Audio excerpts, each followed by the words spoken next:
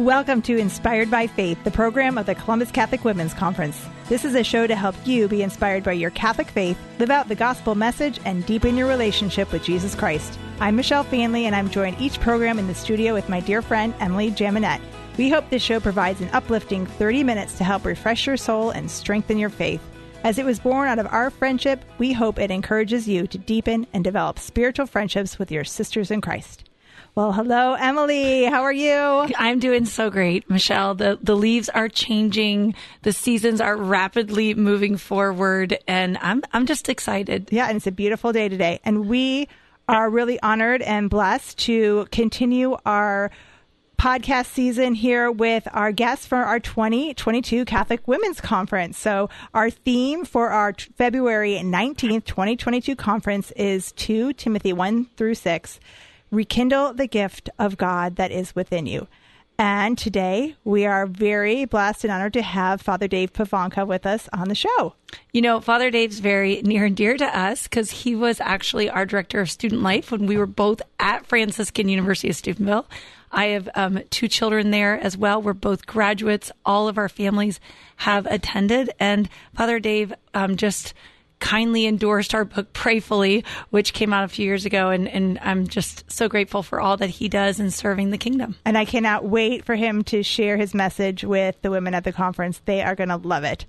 So Father Dave is the president of Franciscan University of Steubenville. He has served for more than 30 years as a spiritual director, retreat leader, and formation director, and also served as the director of Franciscan Pathways. He is a well-known author, conference speaker, and pilgrimage leader. He's co-creator of the video series The Wild Goose, about living the life in the Holy Spirit, as well as metanoia. So welcome, Father Dave. It's my pleasure to be with you. But that can't be right. It can't be 30 years. So I don't know. I'm not that old, so I don't know who did your guys' background work, but there is no way I've been doing this stuff for 30 years. I don't know. I'm only graduated in, 1998? Yeah, and I was 7 when you guys were here. So I have a kid in Austria, and it was 25 years ago that I was in Austria. So I've been really reflecting on, Father Dave, time goes really fast. It goes fast. Bless God. But it's just wonderful to be with you. I look forward to being with you and your sisters in February, but it's always a blessing to be with you guys. Yes, we are so honored to have you. And I was just wondering if you can share a little bit with our listeners who aren't familiar with you, a little bit about yourself and your background. Sure. So as you guys mentioned, I'm Father Dave Pivonka. I am a Franciscan priest, and I belong to the Third Order Regular of St. Francis. Francis started, for those who don't know, I won't go too deep in the woods, but Francis started 3 communities. We like to say it took him 3 times to get it right. And I am a member of the Third Order Regular, and we run our community is the sponsoring institution of Franciscan University. Franciscan University has been a part of my life since I was a 21-year-old kid, and it's just been such an important part of my life and my formation. They jokingly said when they made me president here that I've had every other job, so it was the only one that I hadn't done, so they might as well make me president. But it's just a blessing to be back at Franciscan University. And, I'm from out west in Colorado, 4 brothers and a sister, mom and dad. I love my life. The thought about being a priest was always in the back of my mind, and I just can't imagine my life not being a priest of Jesus. So it's a great blessing. That's How's beautiful. That for background? That's great. And, Perfect. Right now we are in the midst of Vocation Awareness Week. And so whenever you hear this, vocations are so important. Just touch briefly, how did you hear, God calling you to the priesthood? Yeah, well, it's great. My mom and dad have been married for 62 years, and they prayed every day of their married life that one of their kids would have a religious priestly vocation. So I joked that me and my brothers, there were 5 of us, we got together and we pulled straws to figure out who was going to get this. But honestly, the thought was always in the back of my mind. There was never a time that the thought about maybe the Lord was inviting me to be a priest wasn't there. I would say the latter years of high school, first year of college, he was still trying to figure that out. The Scripture says the Lord longs to fulfill the deepest desires of our heart. John Vianney says the Lord delights in doing the will of those who love him. So I just had to be able to kind of take some time and come before the Lord and say, okay, what is that deepest desire of my heart? I took a year, I was going to college in Colorado, took a year off and spent with a wonderful ministry called the National Evangelization, the NET teams. And that was really an opportunity for me to get away from school, from family, from my hometown, and say, okay, God, what do you want me to do? And it was really there that it became more clear to me that the Lord was inviting me to be a priest, transfer to Franciscan University, finish my education here, and just really sense that this is what God wanted me to do. I thought a little bit about a diocesan priest, but I always sensed that if I was going to be a priest, that the Lord was calling me to be a religious, being in relationship with brothers, having brothers to support and encourage, to live with, was just, I sensed that was always what the Lord was asking me to do. I feel like we're kind of brother-in-laws. We are. Yeah, my brother Joe is also a Franciscan TOR in Father Dave's order, so I have a lot of amazing priests now in my family, too, so it's such a blessing. That's right. That would make you my sister-in-law, wouldn't it? Right, totally. Nice. I look forward to the Christmas gift. Okay. It will be there with bells on. I always send you a Christmas card. I already know that. Yeah, you do. And Emily, you've got a brother who's a priest, so you're made in there already. So. Yes, and alumni. So I'm glad you brought that up, Michelle. I meant to say that early on. Just what a blessing it is to be part of the family of faith together. And I think that the conference, it's, sometimes when things are taken away, like last year we didn't gather in person, but this year it's a huge opportunity to come together and to pray and to laugh and to worship and to learn. And Father, you get to be our spiritual father that day for a lot of women. I totally look forward to it. But let me just jump back one, because you started that sentence that we're going to come together and we're going to gather. And then you went into all the beautiful things that are going to take place. So, we had conferences on campus at Franciscan University this summer, and I've just been doing other events. There's a grace just in that gathering. And sometimes we miss that. But Scripture reminds us when 2 or 3 people gather together in His name. So my experience has been there's just an anointing just being together, to looking across and seeing other men and women together. So I look forward to all of the things you mentioned, but there's such a grace in us just gathering together as a people. So it'll be wonderful. And I love you recently wrote an article in Franciscan Way magazine about the power of the youth conferences. And I think you've seen in your work over 30 years the power of these conferences. Hey. You're doing so well. But really, I think we all know that there is a gift to be given to women who come to this conference. So, share a little bit, tell women why they should come. Why come in person?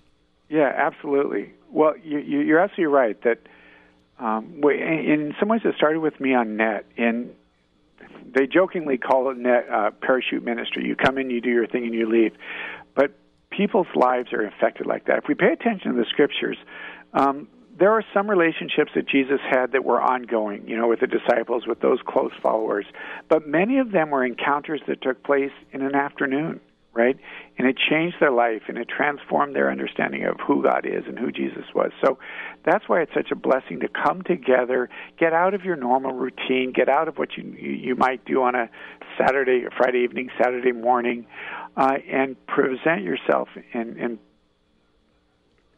be open to the possibility of encountering the Lord. And the thing that I think is beautiful about gathering is, the Lord's going to be there. He's going to be present. He's going to be present in the speakers, and that's a great blessing. But He's going to be present in the community gathered. That's one of the things I've just been more convicted of, is that there is a grace, there is an anointing when the body of Christ comes together and is together in person. And to be able to be a part of that in itself is transformative. And all the other things that you mentioned, the talks, adoration, all of that is just such a blessing and grace to be able to do that with one another. So, yeah. If I've learned anything over the last 18 months, Zoom provides some opportunities for the dissemination of information, but to come together as a community, to be in person, to be the body of Christ again, it's just so important that we take advantage of that.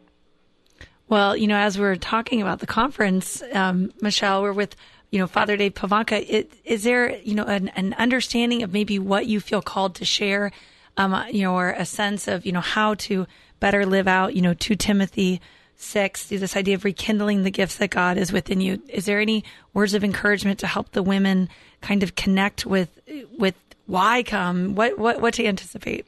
Well, the first thing that comes to my mind is the word rekindle. If you're rekindling, that means that there was an initial kindle, right? So rekindle.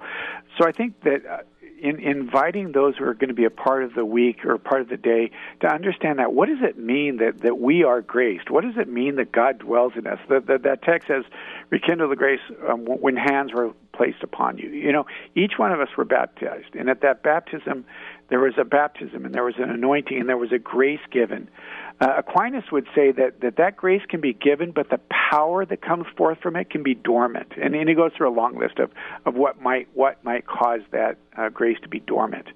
But the opportunity is we're hearing Paul saying to Timothy, to rekindle that, to stir that into a flame. That's just a great opportunity to, and I can't, I mean, I realize that not everybody in the world can be there, but why would you miss that opportunity? Why would you miss an opportunity to have the grace and the blessing and the anointing that was given to us in baptism to be rekindled? And that's really what the day is going to be about, is recognizing the grace that's been given. Recognize, what does it look like, and what does it mean that God dwells in us? And then what are the ramifications of such a reality?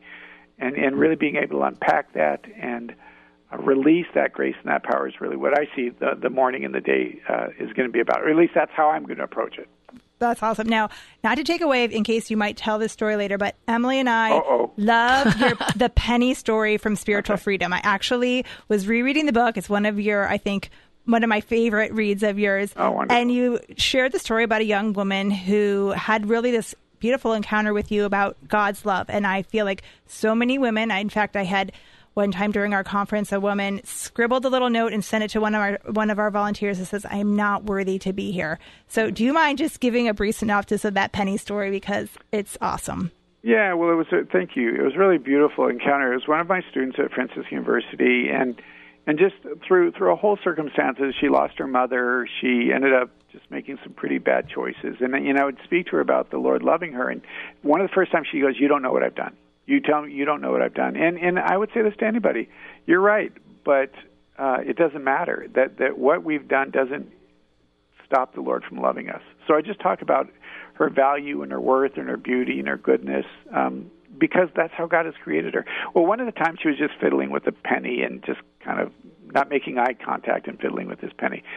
Come back into my office the next day, and there was something underneath my door. And she made this allusion. She said that people are like pennies. You know, some are nice and shiny and pretty, and then some are pretty black, and they've been through a lot, and they've been beaten up and dropped in the gutter. And she said, "Father David, I just want to thank you that I'm that penny that was dirty, but you reached down, you picked me up, you told me about a God who loved me." And then she shares that I'm beginning to believe that might be true. Our value and our worth is what it is. No matter what we might think, or no matter what it looks like on the outside, the reality is God gives us our worth. It's not the world that gives it to us. It's not our job. It's not our relationships. It's not our family. It's given to us by God, and we need to be able to claim that. Amen. And people, they don't have to wait to hear your message, because you have some amazing video series online. Can you share with our listeners where they can find that and about those? Sure. The first series I did that you alluded to was called The Wild Goose, and people give me a hard time because they don't understand what the wild goose means. But the wild goose was the term that the ancient Celts used for the Holy Spirit. And there's something about that I really love and think is beautiful. It's this wildness to the Lord. I recall that early on in Pope Francis's pontificate, he talked about not caging the Holy Spirit. And he said we have a tendency to cage the Holy Spirit. And he said it is not ours to tame the Holy Spirit. So that image of the wildness of God really resonated in my heart. So it's a 14-part series. It can be found on the wildgoosesloose.com. There's a Wild Goose app if you want to download that app, you get that. And then Metanoia was a follow-up series that we did focusing on relationship with Christ and who he is in our life. So, and then there's other materials that I've got that we've got out there. But I think, honestly, that they're beautiful. They're filmed beautifully. I like to think that the content is beautiful as well. So I've been really, really edified by how those series have impacted people's lives. Absolutely. I hear stories all the time. In fact, I had put a picture, I think, of us, you had taken at Franciscan University on my Facebook, and my best friend from 4th grade reached out, and she's like, Father Dave, I'm watching The Wild Goose, and I love it. So it was so cool to see, someone I've kind of disconnected with really connected over your work. Oh, I have one more question. I wanted you to give a plug for the Franciscan University. Emily and I's brothers, who are priests, both went to Franciscan University. It is such a beautiful seed of vocations, and just an amazing place. I know I can say I'm Catholic today, and the Catholic I am today because of Franciscan University. So if people have kids who are of college age, tell them a little bit about Franciscan. Well, first off, thank you for just allowing me to just spend a word or two about it. Maybe just start with the statistic that I think should wake us up, and that is there was a study done of young people that graduate from high school that are involved in their faith. These are not kids that are not involved in their faith, but involved in their faith, going to church. Studies show by the time they're 25 years old, so six years later, only about 25% of those kids are still going to go to church.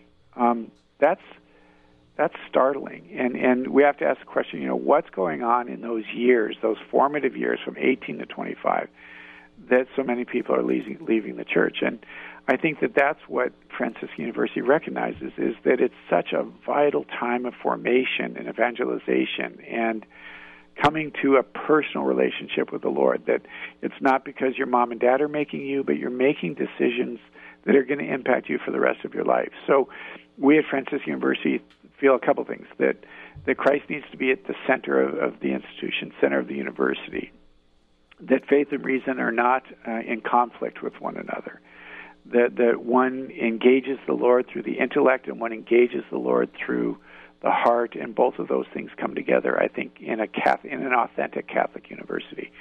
Father Michael Scanlon, who was the president a number of years ago, one of the things that he said is that while many Catholic universities were trying to separate themselves with the magisterium and the official teachings of the Church, Franciscan University is going to embrace that ultimately we can't separate ourselves. I recall one of the quotes from actually a previous president, even before Father Mike. He says, any Catholic institution that wants to divorce itself and separate itself from the Church, from the hierarchy of the Church, doesn't deserve to be called Catholic. And that we believe that we believe, as John Paul said, the Catholic University is at the heart of the Church, and we celebrate that. So we've got about 2,500 students that are able to attend Franciscan University, 40-some-odd majors. And really what I see is that we've got young men and women who are coming here. They're being formed. St. Francis was kneeling in front of what's called the San Damiano cross, and he heard the Lord say, "Rebuild my church." And that's what we're about. We're about graduating young men and women who are going to go and participate in the rebuilding of the church, doing that through the culture and the church. And I'm just excited. We've got some really wonderful things that are going on here, and the fact that the Lord lets me to be a part of it is humbling and exciting. And I welcome any of your listeners, to just stop by and visit us, and I think you'll be pretty inspired by what's taking place here at the university. Well, and as a current parent of two of those students, I want to personally thank you for your involvement. If you follow Father Dave, you can see he's very involved with the students, and so are the other friars. And I have one over in Austria right now. And just on. I heard, hopefully you saw the redhead that is spending time over there, but his experience is unbelievable, Father Dave, to walk the footsteps of Blessed Pier Giorgio, to go to Poland, to go to Rome, to go to Assisi. These kids are having an experience that of a lifetime. Yeah, of a lifetime. And Michelle and I will both say that's a time in our life we never cherish. Forget. Yeah, never forget. Yeah, amazing. Well, I need you to pray that my son makes that choice to attend Franciscan. He's thinking about staying home and going to Ohio State like his dad. So I'm working on him to go to FUS, man. All right.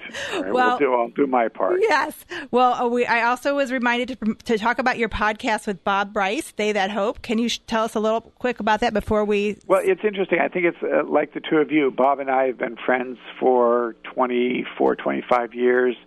And people would say, they would just listen to us sometime, and they say, you guys just need to record this. So we did it, excuse me, in the middle of when COVID was kind of rearing its head, that at a time we think that the people needed some hope, right? Everything was stressful and anxious. And so it's just us sharing and helping people discover hope in their daily life, in culture, in their family life.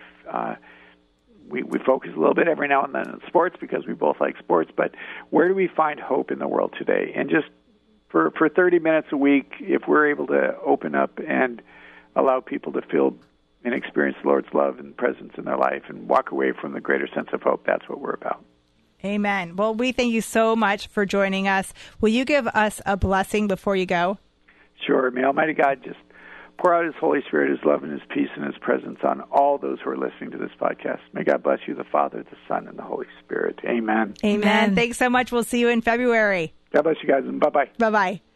Woo, awesome. Well, you are listening to Inspired by Faith, the program of the Columbus Catholic Women's Conference. I'm Michelle Fanley, and I'm in the studio with Emily Jaminet. And today we just spoke with Father Dave Pivonka about the 2022 Columbus Catholic Women's Conference, Rekindle the Gift of God Within You. You know, authentic. That's the word that comes to my mind. He is truly an authentic man of God.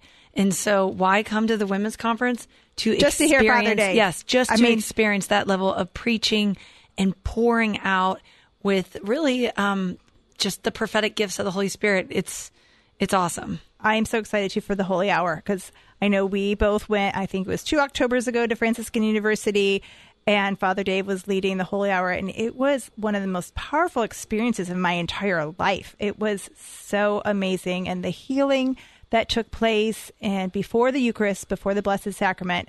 I mean, I remember just standing next to Father Dave, and he had the monstrance, and it was the heat. You could feel the heat and the graces pouring out from him. So it was beautiful.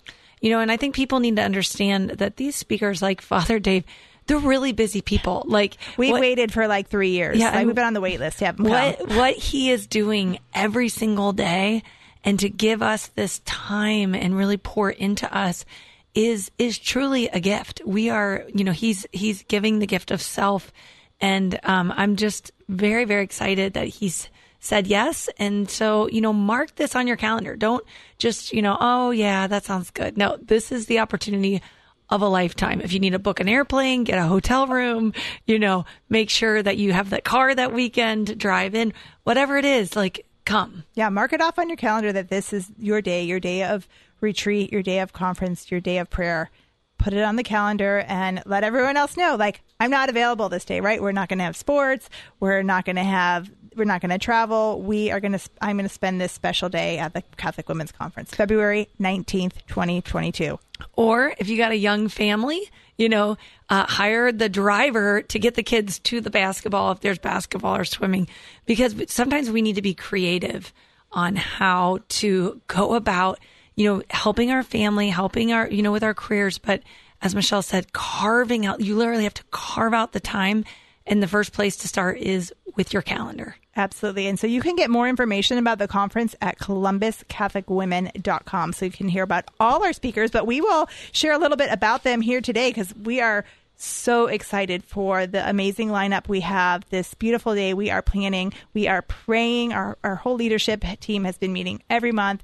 We all went to Mass together last month. We met with our spiritual director, Father Garland, and we are praying for you that you are to come and to be blessed. But we're really excited. We're going to have Sister Tracy Dugas. Sister Tracy is a daughter of St. Paul. She's young and she is on fire. They are the media nuns, they call themselves. And Sister is down in New Orleans, so she has a fabulous New Orleans accent, and she just really is on fire for her faith and her love for the Lord. So I think you will all really, really enjoy hearing Sister Tracy. Well, and next is Lisa Brickemeyer, and she's the founder of Walking with Purpose. Lisa was raised as an evangelical Protestant and entered into the church in 1991. She developed the curriculum and led Bible studies throughout Europe, Mexico, and the United States for women and children.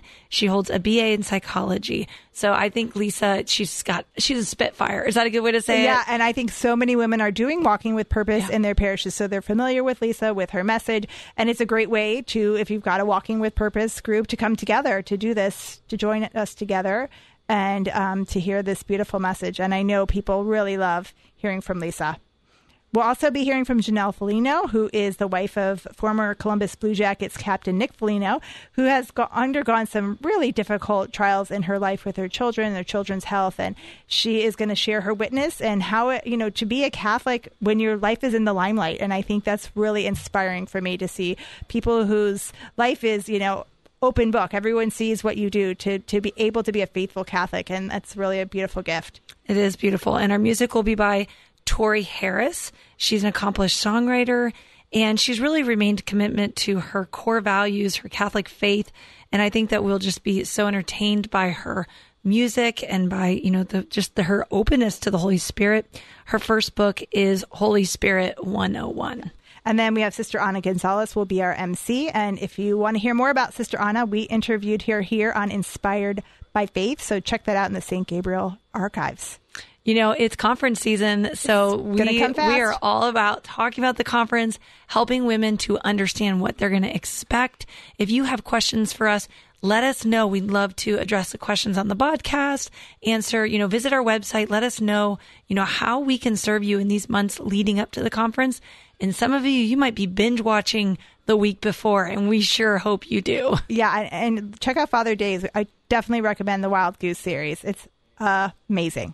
Amazing. And his Metanoia one is great too. I mean, if you are looking at some ways to prepare your heart, especially this Advent, be sure to, and check out his book. Spiritual Freedom is a beautiful, beautiful read. And the penny story Father shared is in that book. So you can read it.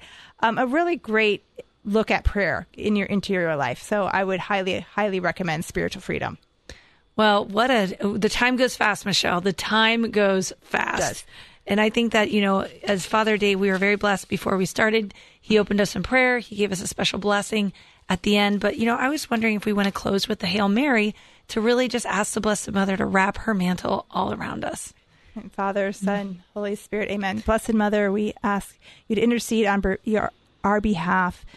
Please inspire the women of our diocese to come to gather together to hear God's word, to be inspired in their faith, and to bring this message back to their parishes. We ask you to come before the throne of God and place these intercessions before them. Hail Mary, full of grace, the Lord is with thee. Blessed art thou among women, and blessed is the fruit of thy womb, Jesus. Holy Mary, Mother of God, pray for us sinners, now and at the hour of our death. Amen.